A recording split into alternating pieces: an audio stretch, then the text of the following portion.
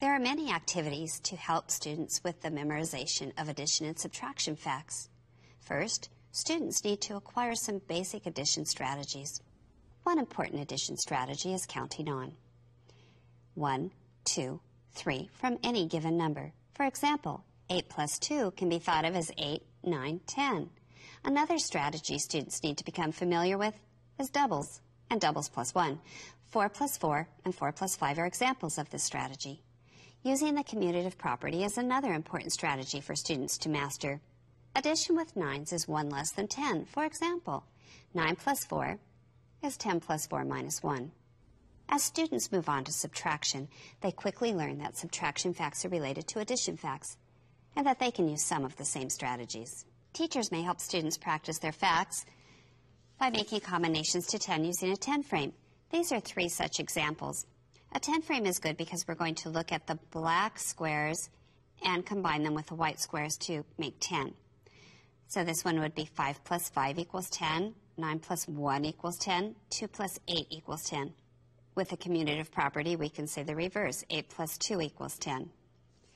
Let's look at a way to practice fact families. Students will need a great deal of work with fact families, and one good way is to use triangular flashcards. If we cover up one part of the triangle, then we practice. 4 plus 2 equals, and then we guess 6, and we check if we are right. To practice missing add-ins, we can cover up another part of the triangle. 2 plus something equals 6. We guess 4, we lift it off and see if we're right. An addition chart helps kids understand the facts 1 through 20. If I were to add 6 plus 5, I would find 6 and 5, and where they meet, the answer is 11. Because of the identity property of 0, kids learn that 0 plus anything is that same thing. 0 doesn't change anything, so we're going to cross out those facts.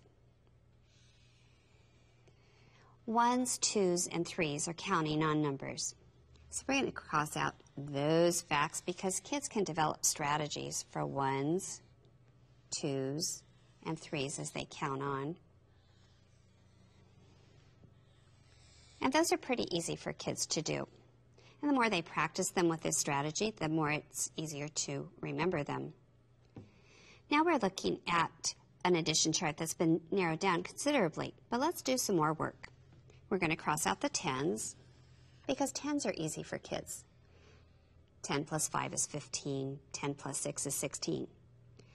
We're going to cross out the 9s because we're going to look at 9s as if we were adding to 10.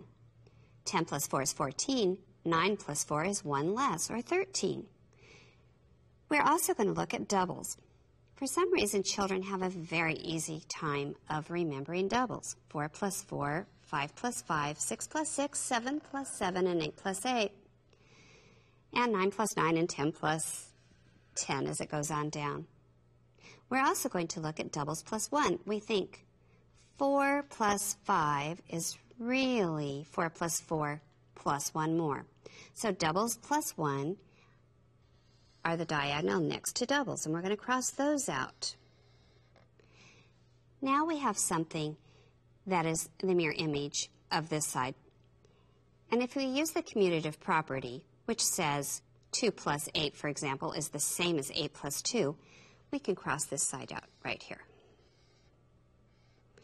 Now we've narrowed our facts down to, let's count, 1, 2, 3, 4, 5, 6. With our 10 frames, we've learned that 4 plus 6 is 10. So we have 5 facts that are actually hard to memorize. Students need to understand the concepts of addition and subtraction and the difference between the two operations. In addition, time tests are appropriate after students have acquired some strategies and are flexible in using them.